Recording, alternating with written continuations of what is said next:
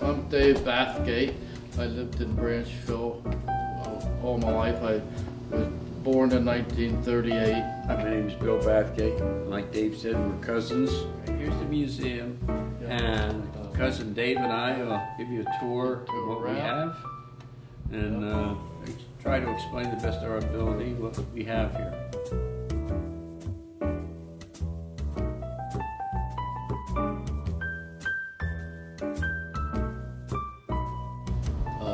This is a picture of the center of town in Branchville, center of town.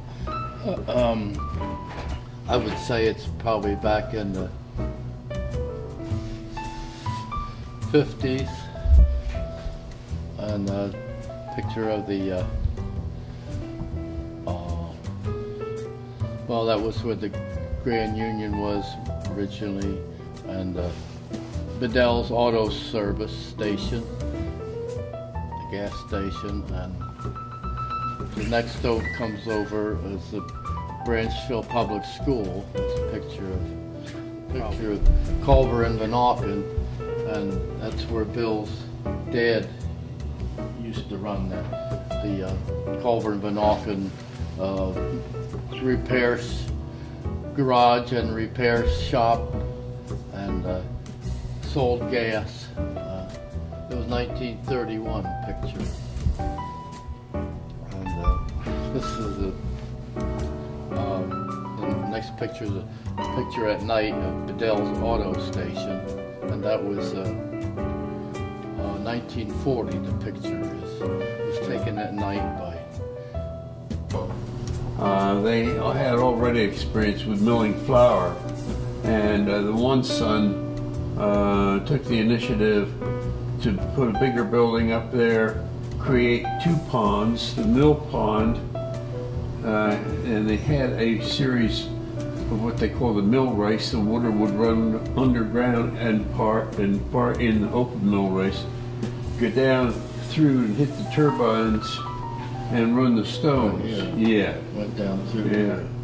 And then they found that, and the Crispins owned the water rights from Branchville all the way to Culver's Lake, and then they constructed another dam, the electric pond dam, because they were this is being constructed, and this is after the fact, and they were responsible for bringing electricity to Branchville. This is something I made up. It was in a German magazine. Someone visited here from Germany many years ago. It was 1946 exactly. And this building, which is, I think you're all familiar with, it used to be the old it used to be the drugstore in town, and adjacent to the drugstore, you can't see it here in the picture, but it was Doc Johnson's office. Now, this building here is where the Chinese restaurant is now. It was called the Van Orden building. The Van Ordens owned it. And in 1963, after the purchase of the Park Place Hotel by Ambrose Ham, he also purchased this building, tore it down, and made a laundromat out of it.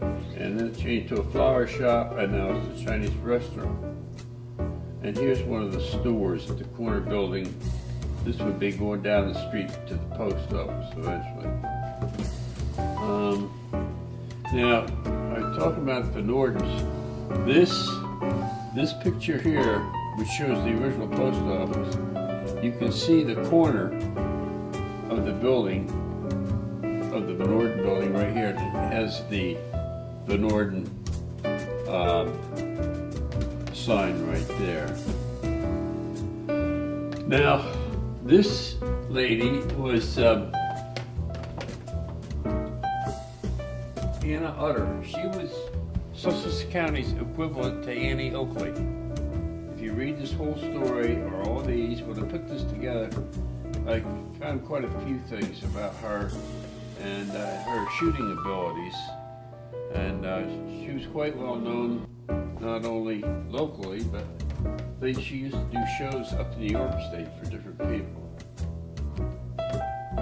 This here is what is called the grill today, but it was the, A.R. Young's had a store in there at one time. Several people had stores, and then it became the Grand Union. Pearson's hardware store was next to it. As you can see, we got his sign. And here is Bedell's gas station and auto parts.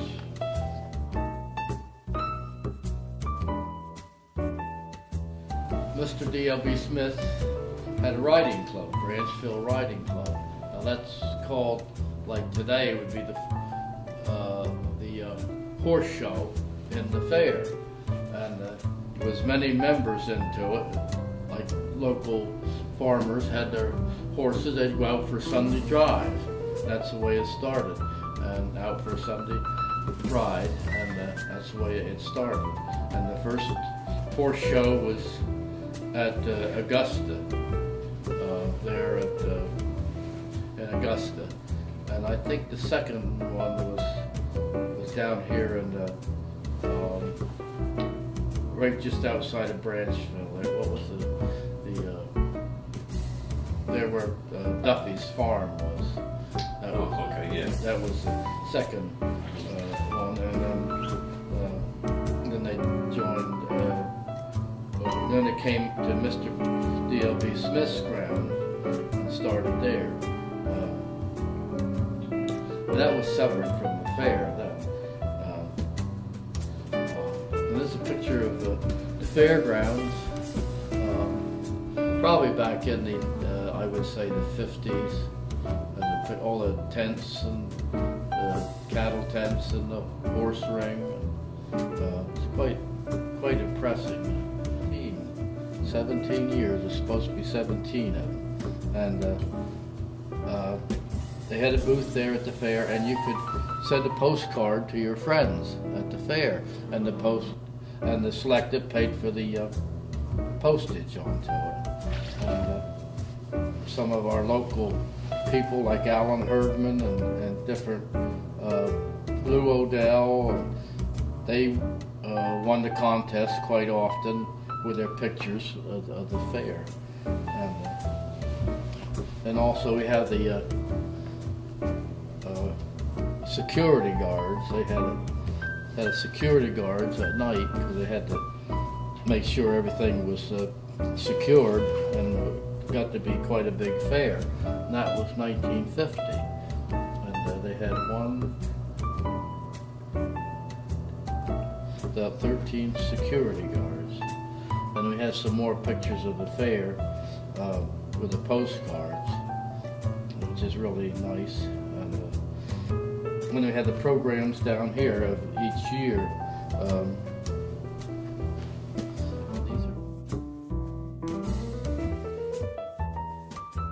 World War II veterans was into it, and there's a plaque. Was a plaque on the firehouse. Has originally taken on, is going to be put somewhere else, on the municipal building, I think. And that had all the names of the soldiers that went to war and had their names on it in World War II from Branchville. We have a picture of Garrison Center. That was the blacksmith shop, wheelwright, and located. This is a sign, Branchville, New Jersey. I think Culver Brook put that out. We have a picture of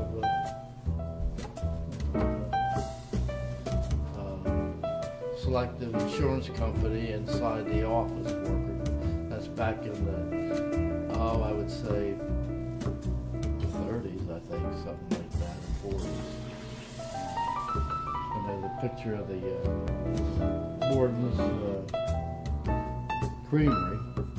That was quite good.